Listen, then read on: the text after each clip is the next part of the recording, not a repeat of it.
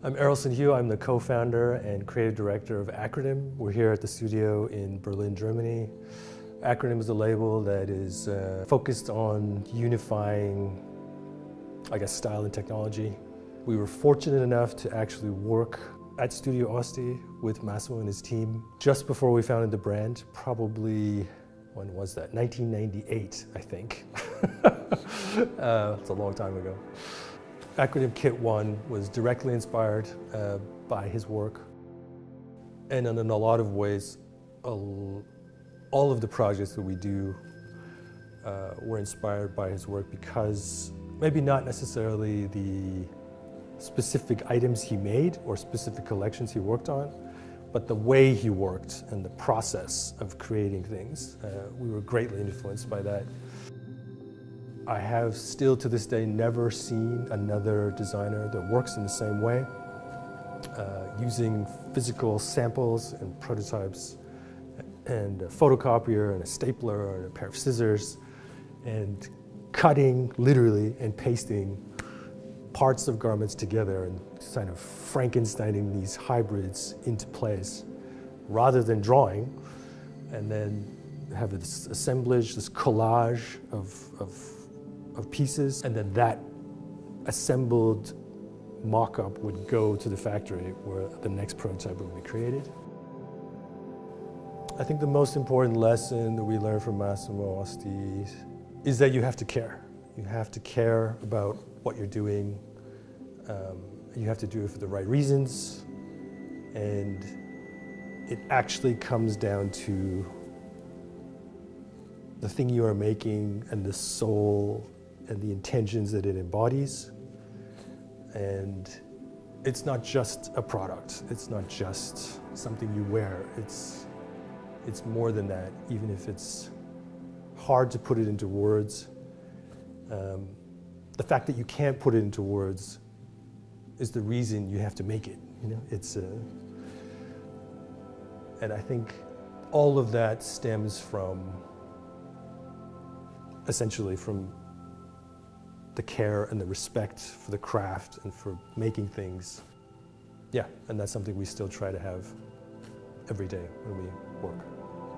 Something that matched the times rather than something that was purely imagination or purely trend-based or purely aesthetic. It was more than aesthetics. It was also aesthetic. That's super critical. That everything was beautiful and worked, but it also worked. It was beautiful and it worked. And that balance and bringing it into a focus and into that synthesis in such a natural way, I think that's the unique skill that Massimo Osti had.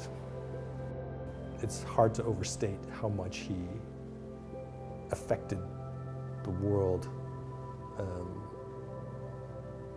of clothing. Massimo Osti today would be doing something no one else is doing.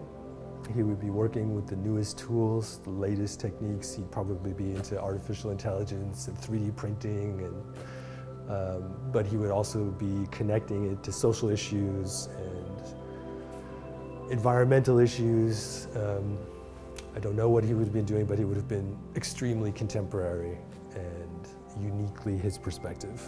I guarantee he would not be following what anyone else is doing. The first item I have that reminds me very much of Mr. Osti and Studio Osti is a jacket. I don't know if it's the first or second season of Massimo Osti production. A jacket that I had seen in a store after having visited Studio Osti once, and was just like fiending for, I had to have this jacket, but of course I didn't have any money, couldn't afford it. And so I would go into the store and look at it all the time. It then got sold, and before I could save up enough money to get it. And then, funny enough, months later, I met somebody whose husband had bought the jacket and actually wasn't wearing it. He said it was the wrong size or whatever. And so I managed to trade him for something else and then actually obtain this jacket. And to date, it is one of my favorite jackets. That particular jacket had a rather direct influence, I think, particularly on the first acronym jacket that we ever made. Not that any of the details are the same, but the level of complexity, the asymmetry, the details, sort of the cumulative effect of all of these small nuances, textures, functions, pockets. That balance was something that we were actively trying to achieve with our own products. And then the second object that I would say reminds me of Massimo Osti is the first product that we made for ACRONYM, which was called Kit 1. And Kit 1 was a box set that contained one jacket, one bag, 2 CDs, and some manuals. Essentially, we didn't have enough money to launch an entire collection, so we took all of the ideas of a whole collection and put them down into one product. This took us, I think, 2.5, 3 years to make. I remember the last day we were at Studio Osti as that project was finishing, we actually showed Mr. Osti the first graphics for ACRONYM and the logo. He's probably one of the first people to see the logo. And then 1998, 1999 is when we really began working on ACRONYM.